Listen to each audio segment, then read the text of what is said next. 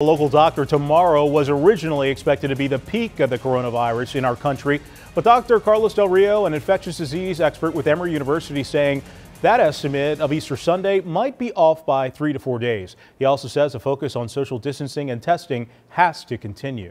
Tonight, we're taking a look inside the Georgia county hit hardest by the coronavirus. Yeah, we're talking about Dougherty County, south of Atlanta in the Albany area. And sadly, folks there have the most coronavirus-related deaths in our state. CBS 46's Yasmina Alston live with us now. Yasmina, you spoke with the coroner about how this is devastating his small county. Mike, that's right. The last 4 weeks have been very chaotic for Dougherty County, where 67 people have died from the coronavirus so far. Now, the coroner, Michael Fowler, says while some of that chaos has somewhat slowed down, there's still deaths and people are still being hospitalized. Now, Mr. Fowler says this has been different from any other disaster he's ever worked because of the unknown.